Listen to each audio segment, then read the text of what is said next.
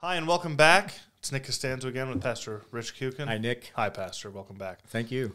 So we're in the middle of a series on the doctrines of grace. That's correct. Today we'll be looking at limited atonement. That's right. But now, Nick, before we go too far, we have to confess that we really teased Kyle. I think it was the Valentine's time. We had our red sweaters on. We tried to find him a Valentine. Yeah, we were kind of kidding him. But in all sincerity and truth, and I want our listeners to know, this would not happen without Kyle. Absolutely. He is our technological wizard. This is his studio. We could not do this without him. So after all the teasing we gave him, I think we should have him at least make an appearance. I think would so you too. agree? Absolutely. Kyle, would you mind coming around? You don't have to say anything, but get where they can see you, okay? This is Kyle, everybody. Hello, everyone. And we praise God for his gifts and his godliness. And Kyle, you make us look bad, so can you go behind the camera again? Okay, okay. But thank you, Kyle, and praise God again for your gifts and your sacrifice and your dedication to Relevant and Reform. We really appreciate it, and we appreciate you. So God bless you. But Nick, thanks for letting me interrupt. I had to get that off my chest. I don't blame you. Since the Valentine's Day thing, yeah. So back to the topic. Back to the topic, absolutely. We're going to be looking at limited atonement, which is the one most people buck hardest against. Yeah, Nick, they do. Of the five that we've been looking at, the five doctrines of sovereign grace, 5 points of Calvinism that I learned with my Dutch heritage as the acrostic Tulip, total depravity, unconditional election, limited atonement, irresistible grace, and perseverance of the saints. As you're saying, Nick, limited atonement is the one in my pastoral experience that people seemingly have the hardest time with, especially if they are from more of an evangelical, Baptistic, Arminian background. And I think the reason is because it gets at the heart of the question, for whom did Jesus die?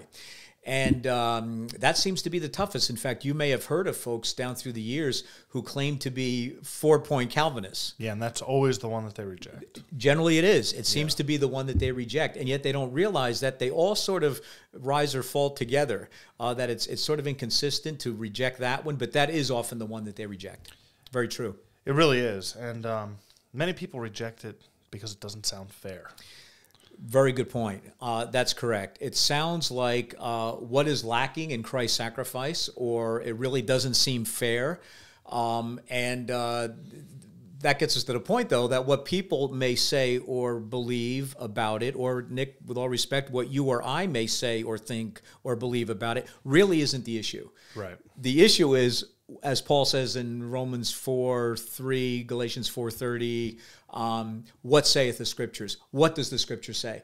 And that's why we're doing these podcasts. We're really trying to delve into the Scriptures, supported by the Reformed confessions, and really get at the truth of the matter, even concerning this very, call it a delicate topic of limited atonement. Or others call it particular redemption. I like that. You do. It's a little more definitive as to what it really means. But if you're up for it, Nick, let's go to the Scriptures then. If you're following, let's go to Christ's high priestly prayer, for example, in John chapter 17, the Gospel according to John, Matthew, Mark, Luke, John 17. And Nick, I'll just start reading a few verses here, if I may, because it picks up on this critical doctrine in a very, very important way. After Jesus said this, John 17:1, he looked toward heaven and prayed, Father, the time has come, glorify your Son, that your Son may glorify you. For you granted him authority over all people, that he might give eternal life, notice, to those you have given him. Now this is eternal life, that they may know you, the only true God, and Jesus Christ, whom you have sent. I have brought you glory on earth by completing the work you gave me to do. And then Nick dropped down to verse 6 of John 17. Jesus' prayer continues. I have revealed you to those whom you gave me. Remember that terminology. Those whom you gave me out of the world. They were yours. You gave them to me, and they have obeyed your word. Now they know that everything you have given me comes from you. For I gave them the words you gave me, and they accepted them. They knew with certainty that I came from you, and they believe that you sent me. And then remember this phrase also, I am not praying for the world, critically significant, but for those you have given me, for they are yours. And so, Nick, those verses initially, anyway, right away set forth the case that Christ died for those whom the Father had given him, he's not praying for the world. Think of that. Right. He's praying for those whom the Father gave him out of the world. And needless to say, these are not the only verses in Scripture that address this critically important topic of limited atonement or particular redemption. Yeah, definitely not. Can we go to John 6? Sure. Yeah, well, especially we're in John right now. Yeah, we're right there. Okay, let's go back to John chapter 6. What verses are you looking at? I think John 6:37 is a really important one. Okay, let's maybe go there. 44. Okay, Nick, take it away if you don't mind. Yeah, thank John you. 6:37 says, "All those the Father gives me will come to me, and those who come to me I will never drive away." And if we jump down to 44, okay, it says, "No one can come to me unless the Father who sent me draws them, and I will raise them up at the last day." So you kind of get unconditional election paired with limited atonement. Yes, in the same passage. While we're in John, why don't we go over to the right? That great chapter. It's John chapter 10 of where Jesus presents himself as the good shepherd of the sheep. And Nick, why don't you read for us if you don't mind? Let's drop all the way down to verse 11 and take us through 15, if you would. Again, sure. and remember the theme we're focusing on. Sure. John 10:11 through Yes. 15. "I am the good shepherd. The good shepherd lays down his life for the sheep. The hired hand is not the shepherd and does not own the sheep. So when he sees the wolf coming, he abandons the sheep and runs away. Then the wolf attacks the flock and scatters it. The man runs away because he is a hired hand and cares nothing for the sheep. I am the good shepherd. I know my sheep, and my sheep know me. Just as the Father knows me, and I know the Father, and I lay down my life for the sheep." What an incredible statement. I laid down my life. He doesn't say for the world. He says, I laid down my life for the sheep. Yeah. And start pairing that with those whom the Father has given me. And I pray not for the world, but for those the Father has given me. It really starts coming together. And Nick, while we're in John 10, why don't we go right to the end, well, not the end of the chapter, but further down in the chapter. Let's go to verses 27 through 30, if you don't mind reading that. Sure. "My sheep listen to my voice, and I know them, and they follow me. I give them eternal life, and they shall never perish. No one will snatch them out of my hand. My Father who has given them to me is greater than all. No one can snatch them out of my Father's hand. I and the Father are one." Beautiful. And Nick, again, the repetitiveness of the language Jesus uses about those who are his sheep. He lays down his life for his sheep. My sheep know me. They listen to my voice. They follow me. I give them eternal life. Salvation is a gift of God's amazing grace, of course, and his magnificent mercy. No one can snatch them out of the Father's hand. But that gets us into another topic we're going to be studying in a future podcast about no one can snatch us out of his hand. You want to take a guess at which doctrine that relates to? Oh, perseverance of the saints, but that's jumping ahead. Can we look at one verse right here? Sure. Just sticks out at me as I'm looking down reading this. Yeah, great. It's John 25 and 26. Or I'm sorry, 10, 25 and 26. Okay. Right before that, it says, Jesus answered, "I did tell you, but you do not believe. The works I do in my Father's name testify about me, but you do not believe because you are not my sheep." It's not that they're not the sheep because they don't believe. It's they don't believe because they're not the sheep. That's a glorious insight. I've never made that connection before. No, that's a glorious insight. While we're in the Gospels, let's go back to Matthew chapter 1. Okay. All right. And again, if you're following along or listening, if you want to just listen, that's okay. But otherwise, in Matthew 1, Nick, drop down to around verse 18. And you have this glorious account in the NIV. It's entitled "The Birth of Jesus Christ." And I'm going to just read several verses here, beginning in Matthew 1, verse 18. "This is how the birth of Jesus Christ came about. His mother Mary was pledged to be married to Joseph, but before they came together, she was found to be with child through the Holy Spirit. Because Joseph, her husband, was a righteous man and did not want to expose her to public disgrace, he had in mind to divorce her quietly. But after he had considered this, an angel of the Lord appeared to him in a dream and said, 'Joseph, son of David, do not be afraid to take Mary home as your wife, because what is conceived in her is from the Holy Spirit.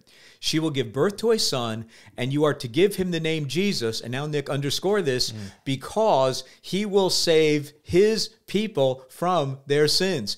Well, Nick, you start putting together these biblical themes of Jesus saying he's called Jesus because he will save his people from their sins. In John 6 and John 10, Jesus talks about those whom the Father has given him. And then in John 17, he says, I'm not praying for the world. I am praying for those whom the Father has given me. And when all of that kind of started coming together for me, I dug out a quote by the Reformed Bible commentator William Hendrickson, who says this about this theme that is woven through the several passages that we've looked at together. Hendrickson says this, and I quote, between the purpose of the atonement and the purpose of Christ's high priestly prayer, there is perfect agreement. Now think about that. I'm going to read it again. Between the purpose of the atonement, why he came and laid down his life, and the purpose of his high priestly prayer, interceding on behalf of those the Father had given him, not on behalf of the world, between the purpose of the atonement and the purpose of Christ's high priestly prayer, Hendrickson said, there is perfect agreement. He actually accomplished his mission. He accomplished his mission. Amen. Yeah. Amen. To this point of limited atonement, yes. In Matthew 11, we have something that also sheds light on it. All right, while we're in Matthew, hold on, let me get there a second. Matthew 11, what verse, Nick? 11:27. Okay. It says, all things have been committed to me by my Father. No one knows the Son except the Father, and no one knows the Father except the Son, and those to whom the Son chooses to reveal him. Wow, I've never really caught that text before either. Those to whom the Son chooses to reveal him. Yeah. Wow. There's a limitation. There's a particular focus in Christ's redeeming work. Absolutely. Glory be to God. Glory be to God. Absolutely. Wow. And don't our Reformed confessions also deal with this? Yes, they do. In fact, I'll take my handy blue Psalter hymnal here. And Nick, I don't know, you may have the newer version with the Trinity Psalter hymnal, wonderful book that was composed by the URC and the OPC together. But yeah, let's go to chapter 3, would it be? Article 2 of the canons that sets forth the 5 points of Calvinism. So let's go to Article 2, and Nick, I'm going to read Articles 3 and 5. Articles 3 and 5. Of the second main point? Yeah, so we're in the Canons of Dort, second head of doctrine concerning the death of Christ and the redemption of men thereby. Article 3, and it says this: the death of the Son of God is the only and most perfect sacrifice and satisfaction for sin, and is of infinite worth and value, abundantly sufficient to expiate the sins of the whole world. Now, Nick, that is an extremely important confessional article, because Reformed theologians like to say Christ's blood is sufficient for the sins of the world. It is efficient or effective, however, only for the sins of God's elect, those whom the Father has given me, etc., etc. Yeah. Now, if you're there with me, let's go to Article 5. Article 5 in Second Head of Doctrine of the Canons. It says, moreover, the promise of the gospel is that whosoever believes in Christ crucified shall not perish, but have eternal life. Don't lose your place. Nick, sometimes we're accused in the Reformed faith by others outside the Reformed faith of not being mission-minded or not being evangelistic, or we are handicapped in our preaching the gospel to the whole world. Far from it. The reason we preach confidently the gospel to the whole world is because we know there are those for whom Christ died and in whose heart the Spirit will work, bring them from spiritual death to spiritual life, and they will be saved. And so I love the confession. Moreover, the promise of the gospel is that whosoever believes in Christ crucified shall not perish, but have eternal life. This promise, together with the command to repent and believe, notice, ought to be declared and published to all nations and to all persons promiscuously. Not a word you'd usually find in a Reformed confession, promiscuously. It kind of has other associations in our corrupt and decaying culture, but that's what it says. It says this gospel call, along with the command to repent and believe, ought to be declared and published to all nations and to all persons promiscuously, meaning without distinction, to whom God out of his good pleasure sends the gospel.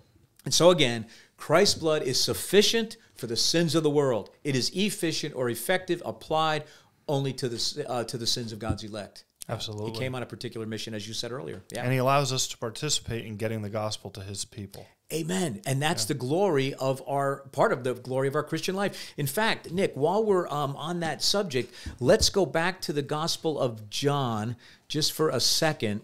And let's go all the way to the account of Christ's crucifixion, John 19.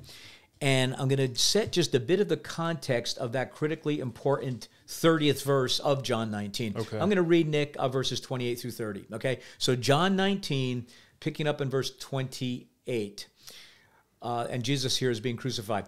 Later, knowing that all was now completed, and so that the scripture would be fulfilled, Jesus said, I am thirsty.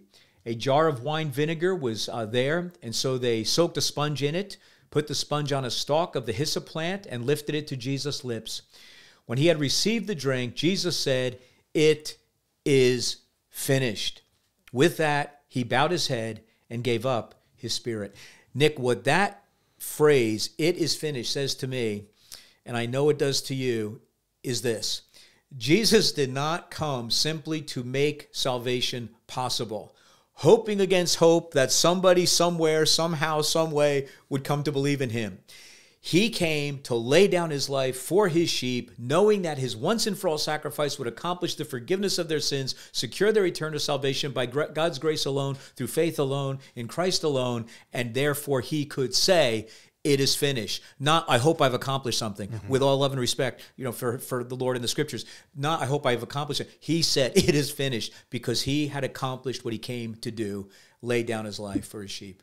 Absolutely. It's glorious. And it's amazing that, some people don't when you search the scriptures and apply the analogy of faith, that they don't come to understand that. Nick, I think I mentioned in a previous podcast, this dear friend I had in New Jersey for many years, Frank Valeriano, big teddy bear of an Italian pastor, retired out in the Midwest to be with near his grandchildren.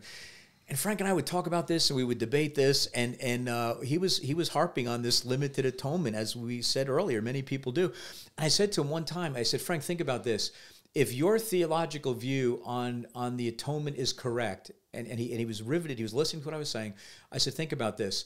There are people in hell today whose sins have been paid for. Yeah. And he looked like I hit him with a 2x4. He said, wow, I've never really looked at it that way before. But if Christ has paid the sins of everybody, well then, theoretically, there are people in hell whose sins were paid for. What kind of sense does that make? None.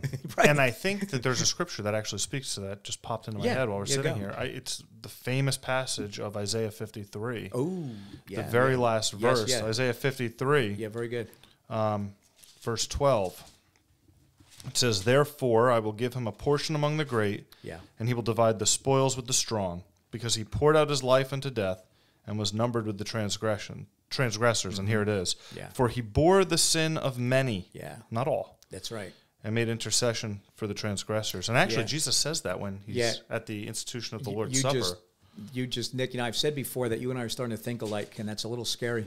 But he Where are you going? Because I'm going to Mark 10, verse 45.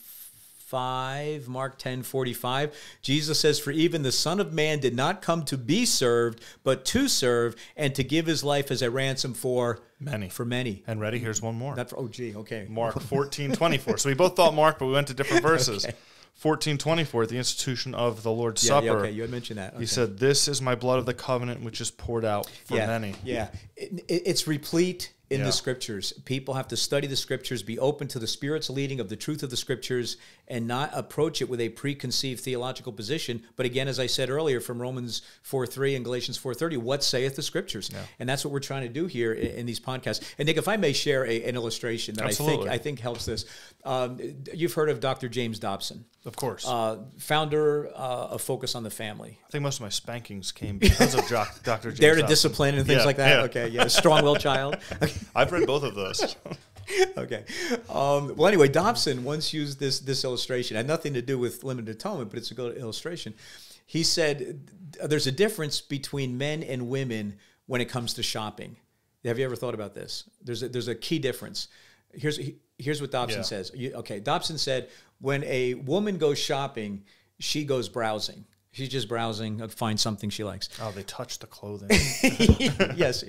After looking in their closet and saying, I have nothing to wear. Yeah, exactly. Yeah. So my wife does not say that, by the way, and probably Jess doesn't either. No. We're going to cover our wives. But anyway, so Jessica, Dobson says, you don't do that. But Dobson says when a man goes shopping, he's really going hunting. Really going hunting. He has in mind something he wants to get and find in that store, and he just goes and looking for it, finds it, and he gets out. And that's how most guys, I would say, shop, right? We really hunt.